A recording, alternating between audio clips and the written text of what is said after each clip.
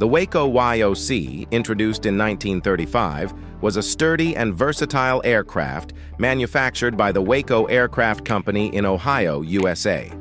It was primarily designed for military training purposes and gained popularity as a reliable trainer during World War II. The YOC was known for its exceptional handling characteristics and robust construction, making it well-suited for instructional flights.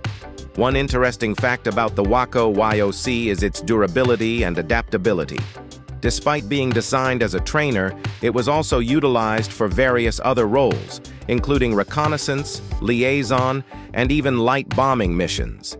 Its versatility made it a valuable asset for military forces during wartime.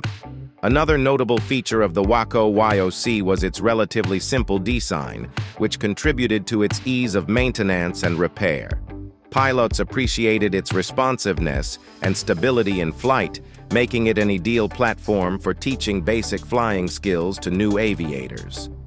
Overall, the Waco YOC played a significant role in training countless pilots during World War II and left a lasting legacy as one of the iconic aircraft of its era.